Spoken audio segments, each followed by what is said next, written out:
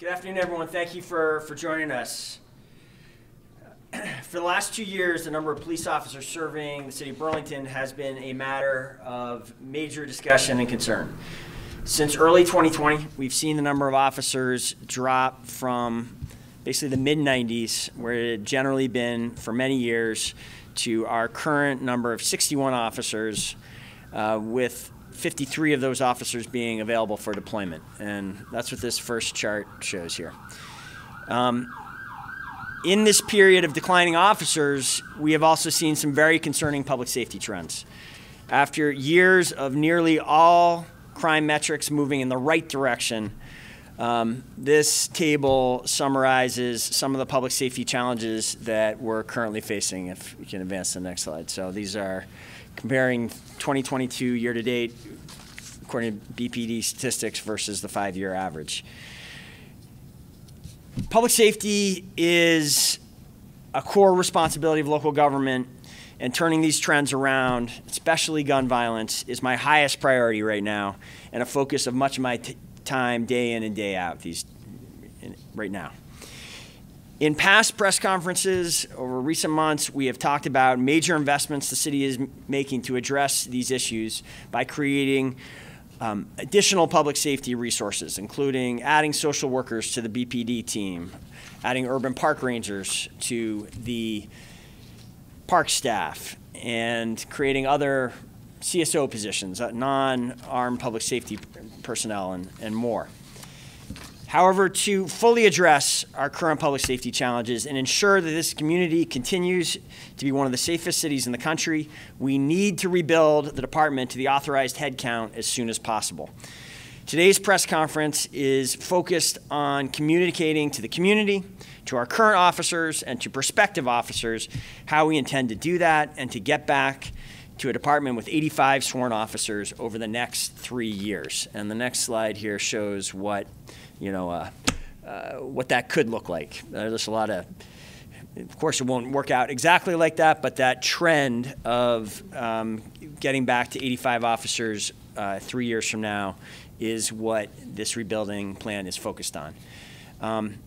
Again, we've talked about this some in the past. People who have been following this discussion very closely will note that I think most of what we are communicating was part of our discussions with the City Council over the last couple of months, but wanted to kind of pull this all together in one place and communicate it to everyone so everyone understands what we're attempting to do. I see a few of our current and new officers here with us today. I particularly want to be communicating this to current Burlington police officers who are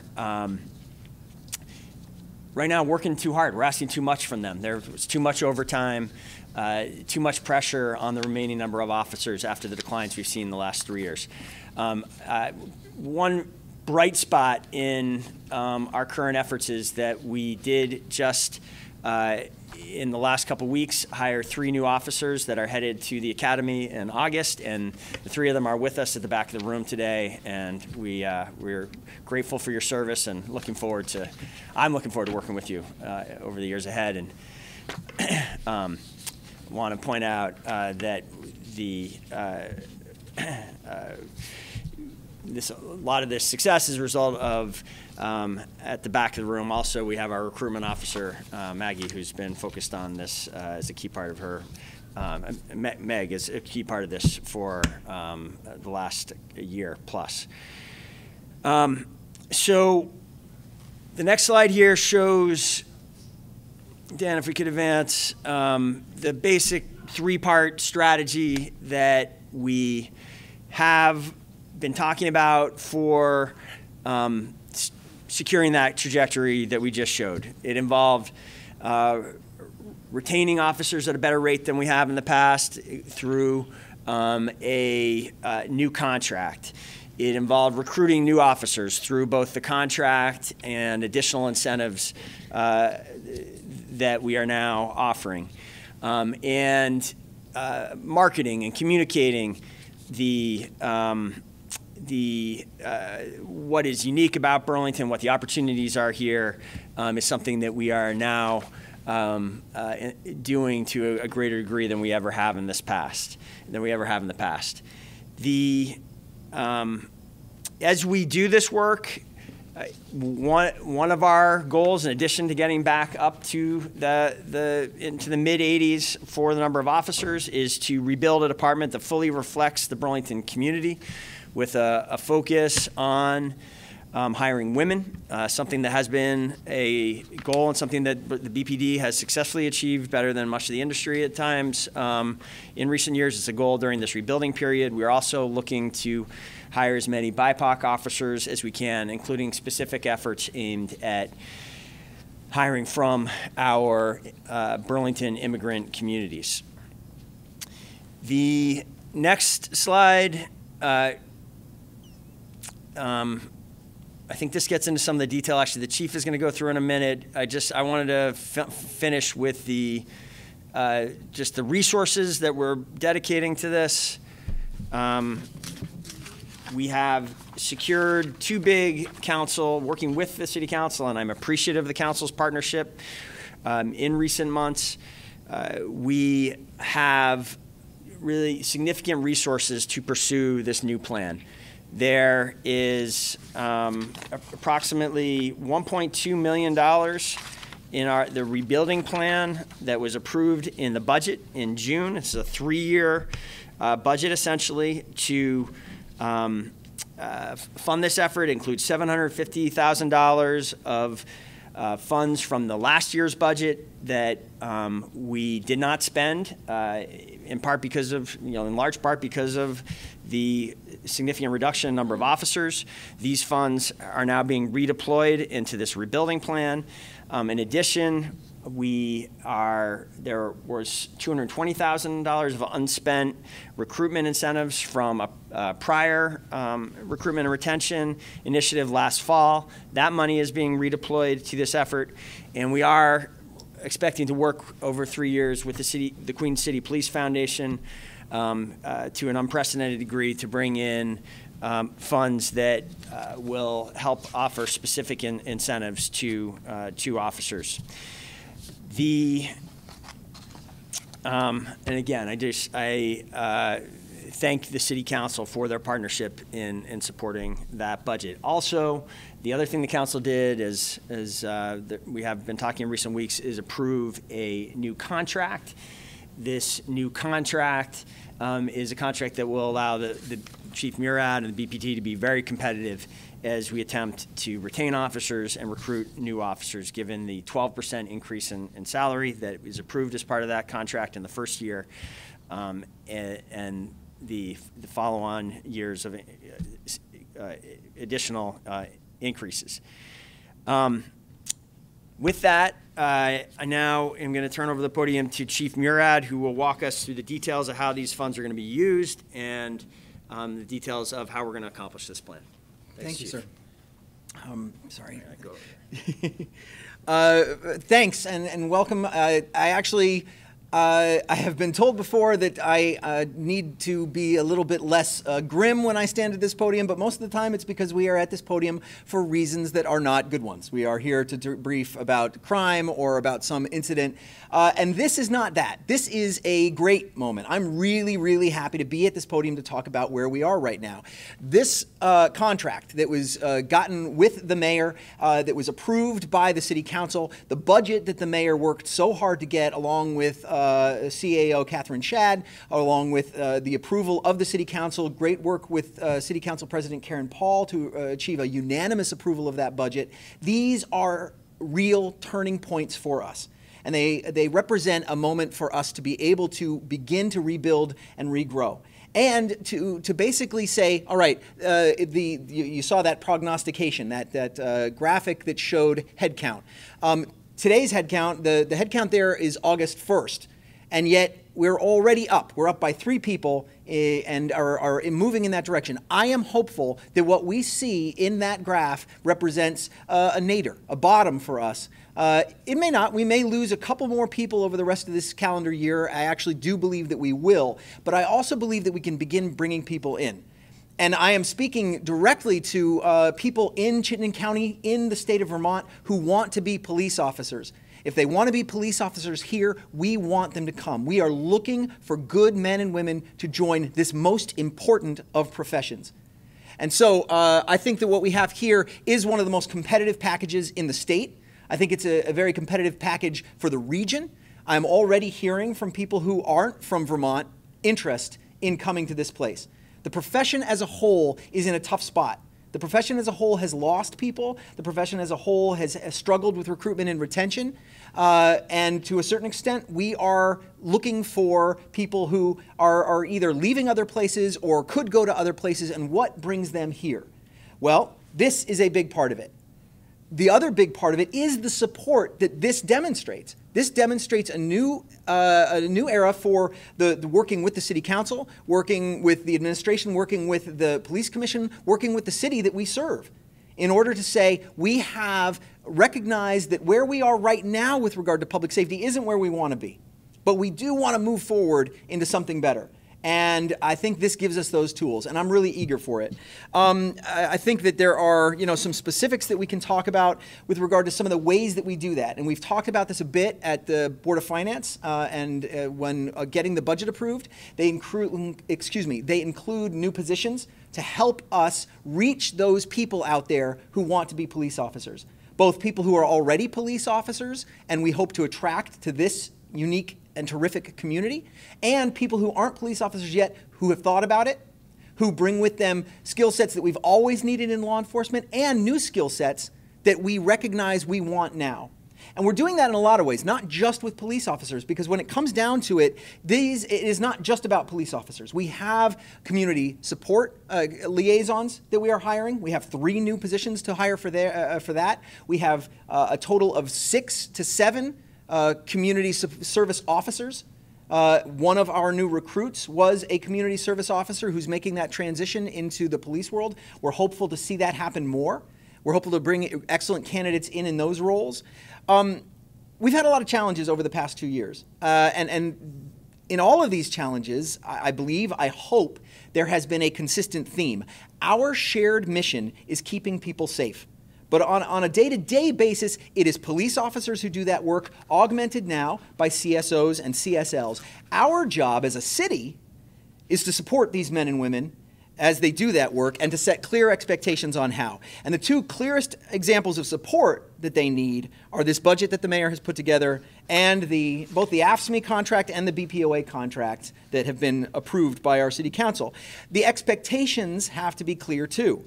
We have to treat everyone fairly, we have to treat everyone compassionately, and we have to do that competently.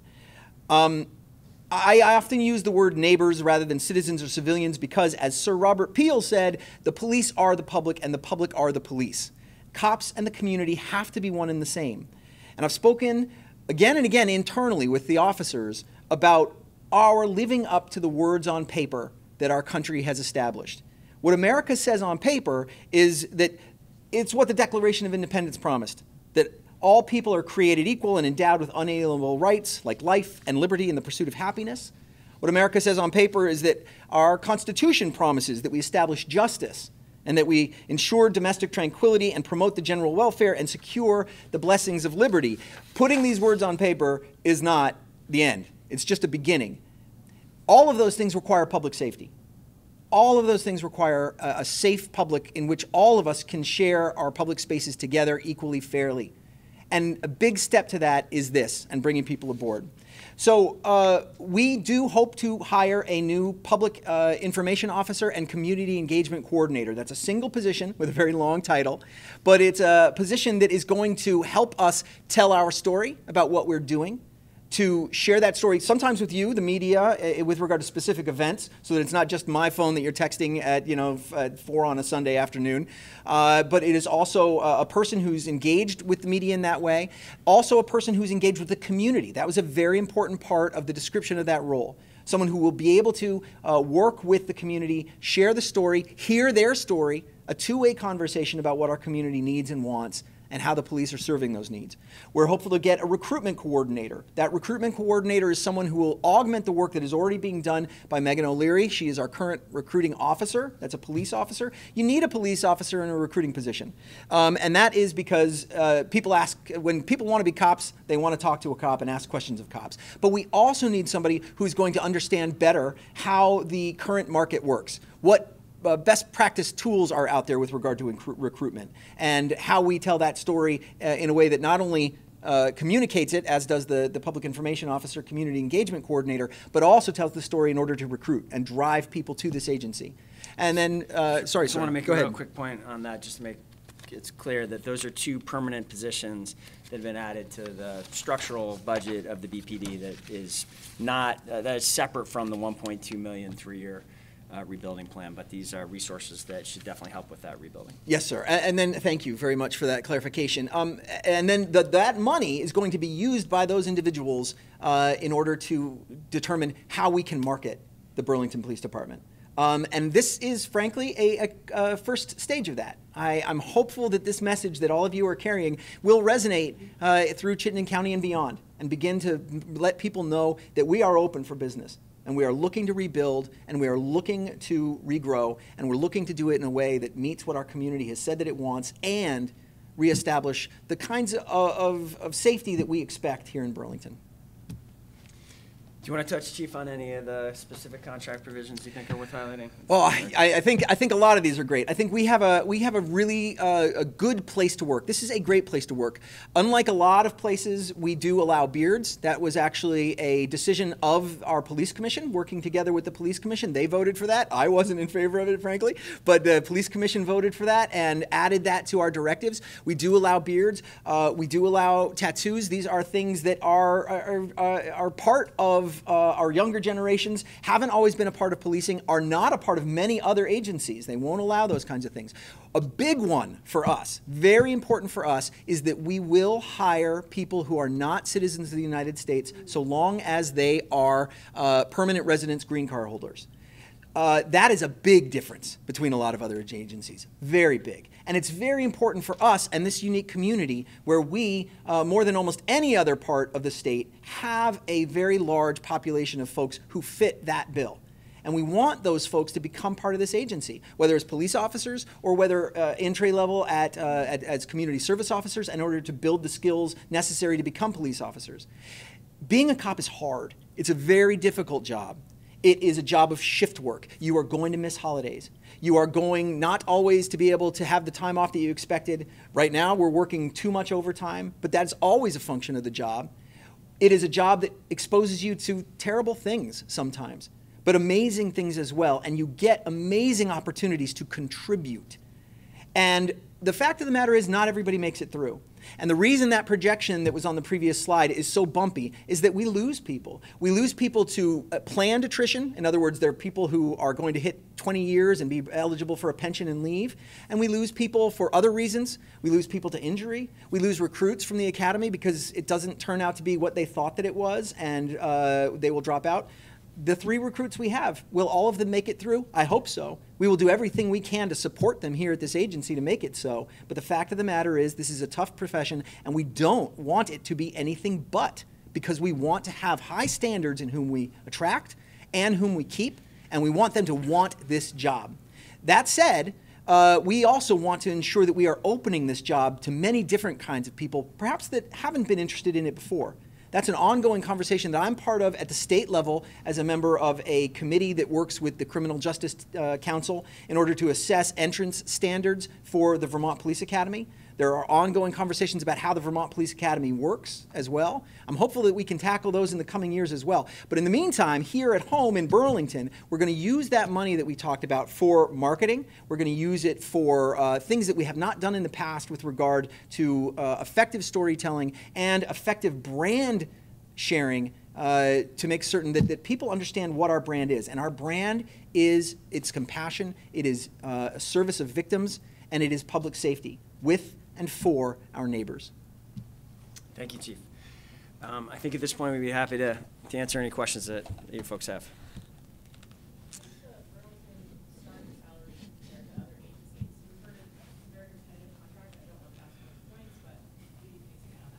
Yeah, I don't.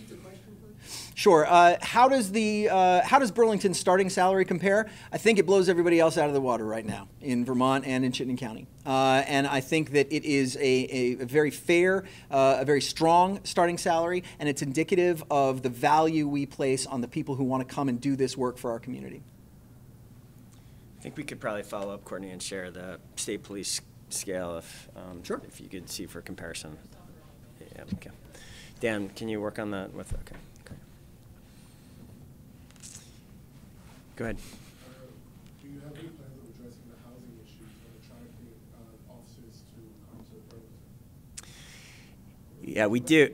Okay, the question is part of this plan to in some way address the housing challenges that officers face when they're moving to the area and specifically if trying to move to Burlington. This is something that we know very few of our current officers, I don't know if you have an updated stat on that, but currently live in Burlington. It's something we would like to address directly. You want to speak to this effort? Yes, sir. So I don't have an exact stat on how many officers live in Burlington. It's not a huge number. I do. We have a number of officers who do, but it's not as large as we'd like it to be. More importantly, we would love new officers to be able to live here. I have been in discussions with people with the chair of the Queen City Police Foundation. That's a 501c3. It's a difficult proposition to try to determine whether or not an entity like that is capable of working on housing issues. So we're still in the progress of discussing that. But the trick would be to find people in Burlington who are willing to say, particularly large, people who have access to rental housing, who will say, we will incentivize Burlington officers living here. And that's something that happens federally across the country. There are a number of programs that have existed at various times to incentivize people to live, usually in neighborhoods that are a little bit challenged, is often a way to bring a cop into a neighborhood that maybe is on the cusp of sort of a turnover. That's not necessarily something that we're looking for here. We want them to live in Burlington proper, and anywhere we can find would be great. And we want to work with people who can provide those incentives in ways that are lawful and fair, but are also encouraging to officers to come. Because it is a challenge. One of the officers who's a recruit right now had to figure out where that he was going to stay during the pre-basic period that occurs here in Burlington before going down to the police academy in Pittsford. After the police academy, he'll find a place. But to have to get that, several months early, as it were, is a bit of a challenge. It's not something we've supported in the past in a sense of us having a mechanism for supporting it. That mechanism is something that we're going to build and use these funds to do that. Specifically, the $150,000 that's shown is coming from the Queen City Foundation. Now that this is approved and in motion, we are going to nail down housing incentives have been envisioned as being a significant part of that. I do think this is something we can raise funds for and that there's community support for, and that could be an additional incentive beyond the contract terms for recruits. If I may be clear, so it's not all from the Queen City Police Foundation. It would be obvious money that we hope to be able to achieve through fundraising or through grants. Some of it would be through the Queen City Police Foundation, not all of it. Some of it would be, some of the things that we talked about during the budget presentation involved childcare incentives, and those are things that other parts of the city are working on too. The mayor's made it clear that he's very supportive of that, working with members of the marketplace in order to try to create that for other city employees as well. Many of these things hopefully will have that kind of extra benefit, that these aren't just for police officers. These are things that we can use to increase our overall city employment and in general attract people to this community. I have been working with other law enforcement agencies in the county to put together a sense of marketing that we all can share, other police departments in the county through the Chamber of Commerce, and in order to say this is an attractive place to come and live. Because once we get them here in the county, then we can scramble with South Burlington PD over it and determine whether or not this salary is better or not. We can figure out all those other incentives, but we want to get them here and grow as a county as well, not just as a city. Although I work for Burlington and I live in Burlington, and I certainly prioritize Burlington getting that experience and growth.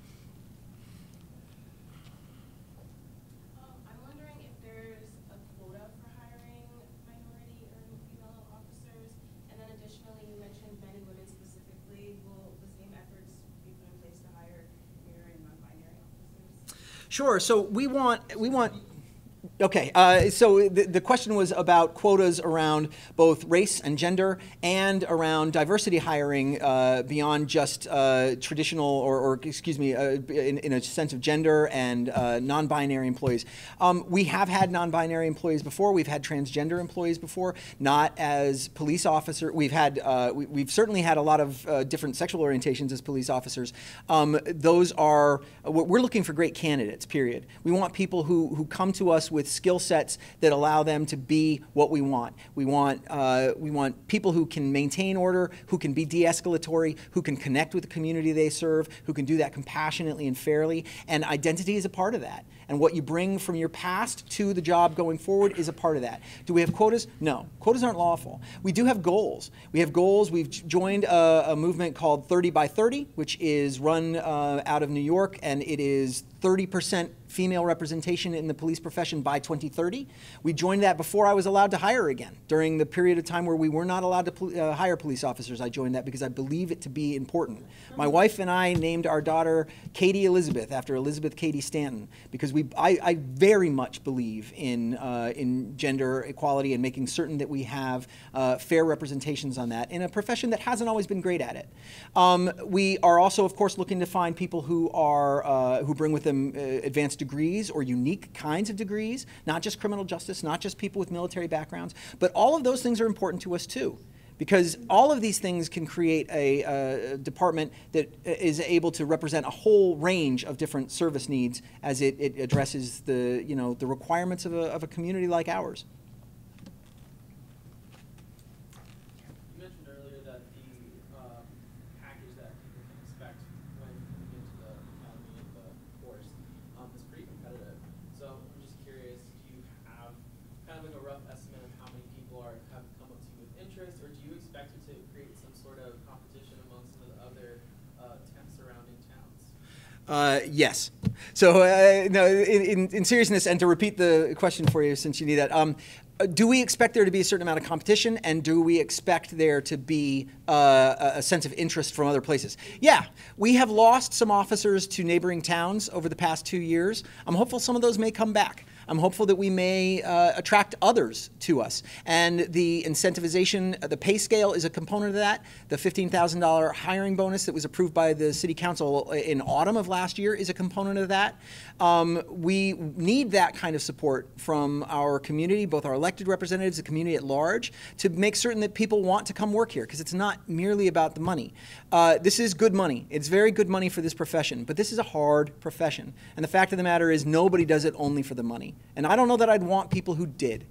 We want people who do this work because it's meaningful to them, because they understand how meaningful it is to the community they serve, and because it is a calling.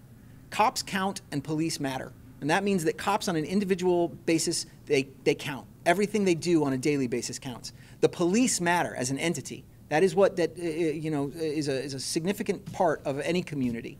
And I think that we are in a place right now in Burlington that we recognize that, and we're prepared to bring people aboard with that understanding.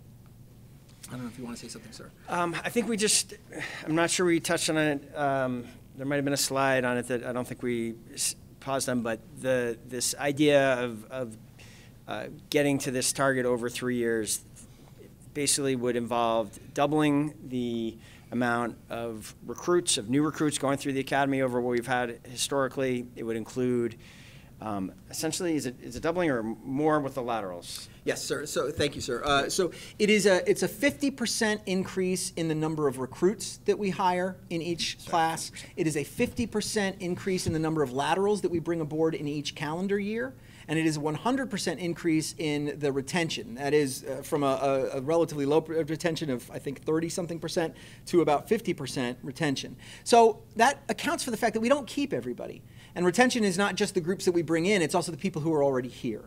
We lose people, again, as I said before, we lose people to retirement, we lose people to resignation, we lose people to realizing that this profession isn't for them. Occasionally we lose people to termination. But we are not going to keep everybody we bring in. That's not the nature of this profession, or any profession for that matter. We need to improve, however, how many we do keep. If we can do that, if we can double that improvement, if we can bring in laterals at 50% higher numbers than we have in the past, if we can bring in recruit classes, we have 3. I need 6. I need 6 in the class in January, and I need 6 in the class next August. If we can do that, then we keep to that schedule. That is ambitious, but achievable. Anything can derail that. And if we end up with a class where there's 4 people instead of 6 people, then that number changes a little bit.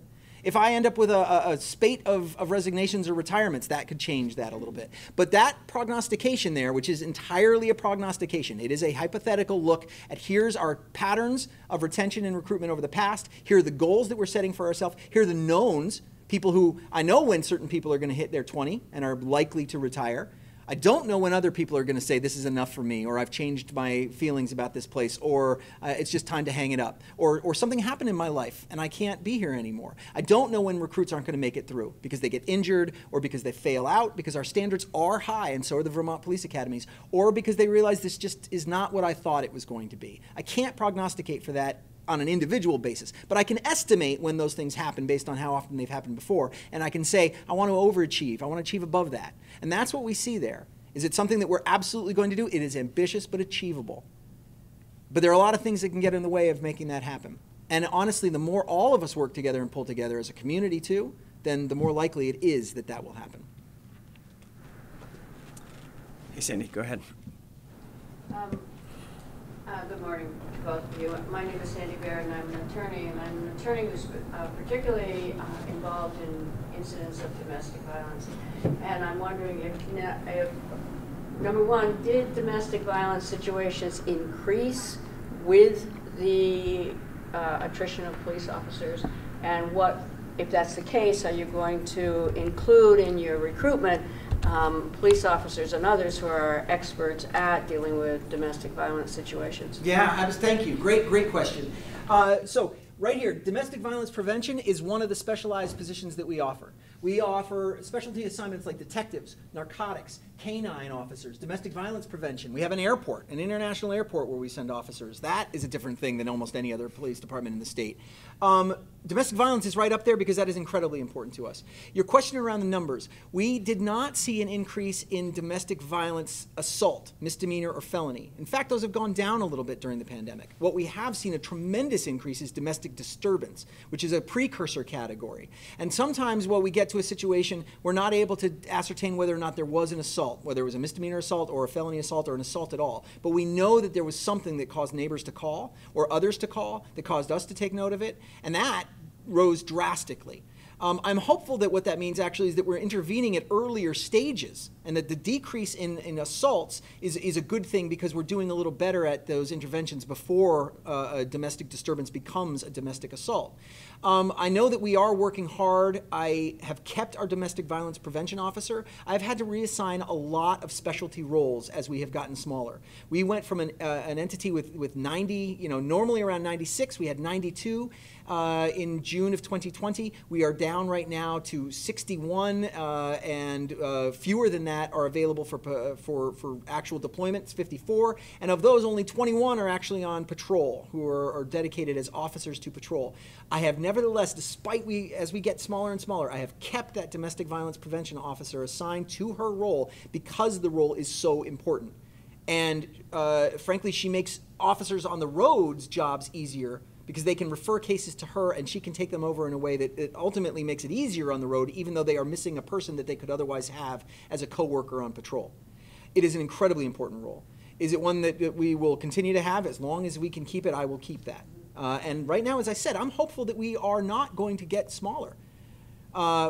But one can never say never, particularly after where we've been over the past 2 years. So I want to know that this is a very important piece to me. And it's a piece that I hope is indicative of our agency's, the vastness of our opportunity in this agency, which is only going to increase as we grow. We used to have officers who did emergency response, an emergency response officer. We used to have a community affairs officer. I see the need to embed an officer in what we call CAPE, our Crisis Assessment Intervention Program, which is where our CSLs reside, which is where the Domestic Violence Prevention Officer resides, where our Victims Advocate resides. I see the need to have co-deployment of officers at some point. It's not something we can do right now. I want us to be able to engage with the community better, both as a community affairs officer, but other positions as well.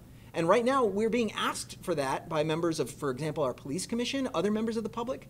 And yet, when we have 21 people on any given shift, we may only have 2 police officers patrolling the city. To have them pull away and engage with the public at a barbecue or going to a school event is not feasible. We need to grow back to be able to do those things that are so important to having strong relationships with the community.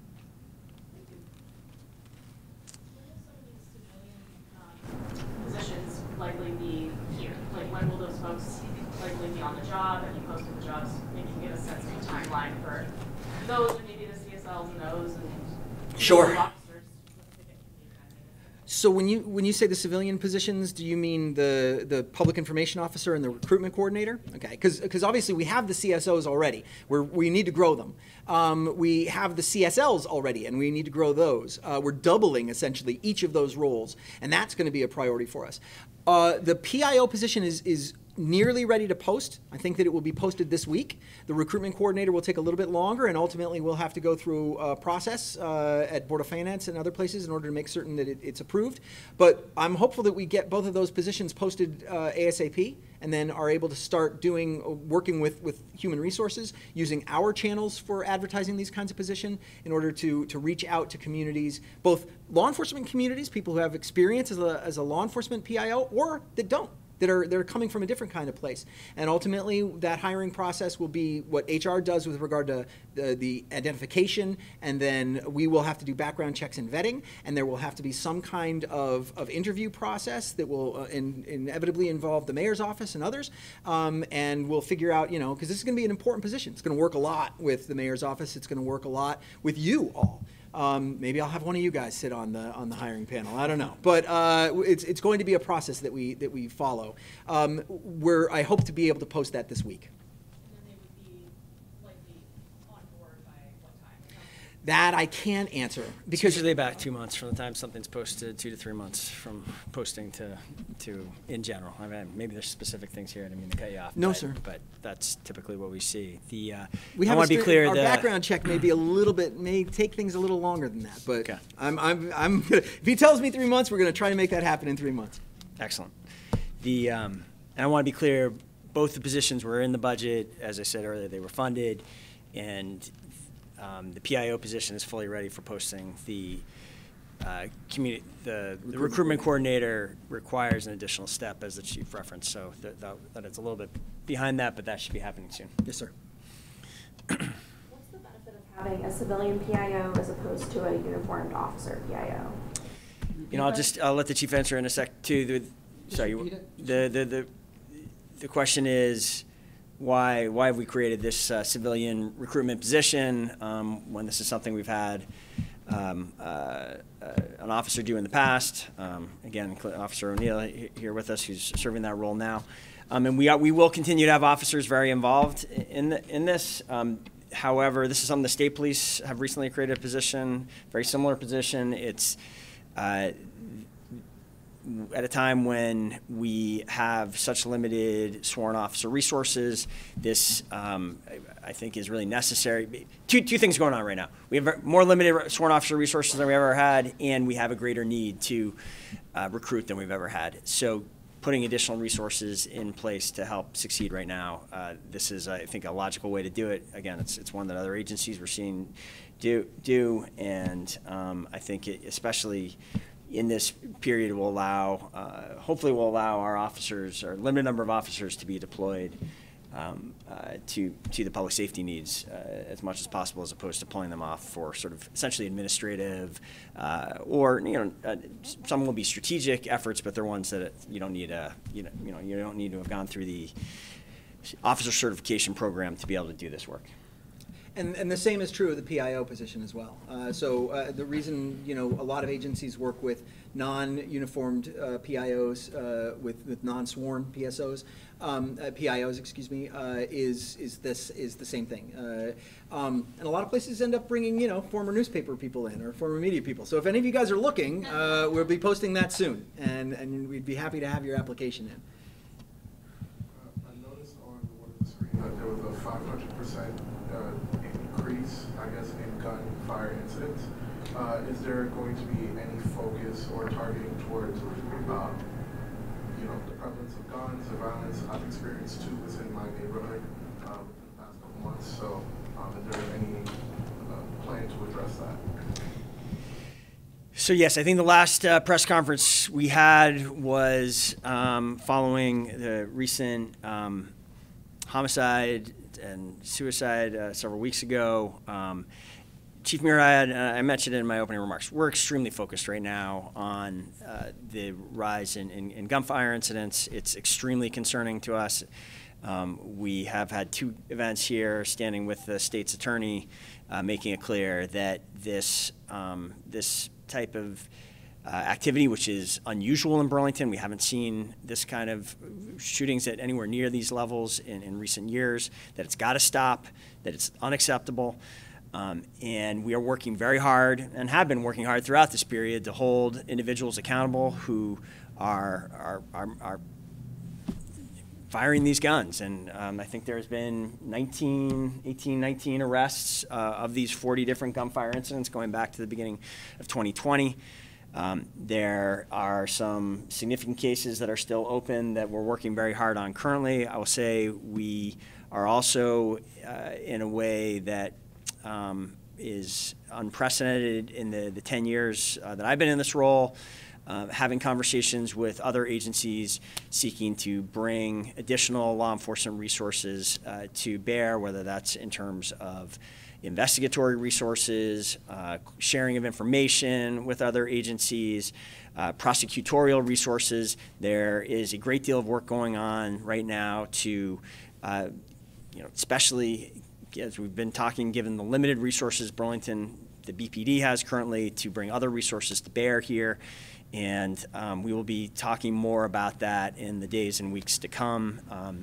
And that is very much a part of the ongoing work. Whether and I think that is sort of the backdrop of what we're talking about today, that we to have a fully resourced detective bureau, to be able to properly do everything we can to disincentivize, to make it less likely that these crimes take place in the first place. We need a more robust police department, and so a big part of the reason we are pushing so hard, taking all these steps to rebuild the department is, and I want to be very clear, the reason I feel such urgency in creating these plans and delivering on these plans is because of that and some of the other concerning public safety trends we face. So I hope that answers your question. I'm not sure if maybe you were asking something slightly different about whether, did that address your question, or is there something more specific you were looking for in that question? I guess I was looking for, like, structurally, like, how you're probably going to plan, but I understand that it's very recent of events, so you're probably still in the planning process. Well, I'll say that if we were at 85 today, I would probably have an officer devoted to a task force position about this. I can't afford to do that right now. Our detectives, we don't have enough of them. So instead, we have officers devoted to the cases in front of them. And those include, as the mayor said, a lot of cases that we are working on. We said it before at a previous press conference, but when you have that increase in volume, and let's be clear, that 500% is a shocking number. That's a shocking percentage number. It is a small absolute number, right? We are talking about a small absolute number, and yet it's huge relative to previous years. And officers, detectives who have previously had 1 or 2 of these incidents a year, to which they investigate, are now having one every other week. And every single detective in that detective unit basically has a shooting assigned to him or her in order to look at them. It's a tremendous burden on them. If I had more, then I would be able to pull one out and say, you are specialized and you are doing this. This is your job to tackle all this. I don't have those kinds of resources because they still have all those burglaries that are up. Many of those car thefts that are up end up having a certain amount of detective work applied to them. Many other kinds, certain felony assaults may have detective work applied to them. And so they're pushing more than their normal load up the hill. But the more folks we get, the bigger we grow, the more able we are to actually sort of get to some of that and figure out new ways to tackle them. But as the mayor said, we are doing that already, particularly with regard to partners in the county and at the federal level. And I actually, we have had some movement on some of our shooting cases. that I'm hopeful that we will be able to talk about some of that movement soon. But a component of any kind of investigation is also making certain that the people you're looking into don't have enough information for you to be able to look at them. So that's a component of it too. You mentioned the murder, attempted murder, suicide. Has there been any change on the motive that you've been able to find out, or the victim's condition? No. The victim is alive and still at the hospital. The picture of motive hasn't changed much. We obviously have the suspect who took his own life and was there, knew both of those victims, and it does appear to have a component of there was a relationship, an amorous relationship. And so to that extent, it has domestic violence components. But that's a case that is still being worked on. I don't believe we have yet been able to interview that victim. I think that victim is still, it's a delicate situation. This is somebody who has been through a lot. And the ability to do the things we need to do to understand fully what occurred we have to be cognizant of that. We have to be compassionate and caring about that. And those take a back seat to worrying about a timetable for us. You can have the final question if you got one more. From Rock Point this weekend, were you able to identify a victim, or circumstances, or will anything at that site be changed? So I can't speak to the question about the site. What I can say is, I hike in Rock Point pretty regularly, take my kids and the dog there. I think that it is a safe place that has a certain amount of, you got to be careful when you're there. We believe currently that this was probably a suicide. I'm not prepared yet to name the individual. I'm confirming that we've made next of kin notifications first. But based on the history the individual had, this was a person that law enforcement had 14 interactions with since June 1st. And that's a lot, and many of them were driven by issues around mental health, et cetera. I'm pretty certain that this was a suicide. We worked with the Coast Guard in order to gain access to the decedent. There was no ground access. Our officer actually had to take off his gun belt and vest and jump in the lake in his uniform in order to get to the shore. This was, it's a very sad incident, a very terrible incident, but I don't believe that it has any implications for anything wider in the community. Okay, thank you all. Thank you, Chief. Appreciate you all joining us, and talk more soon.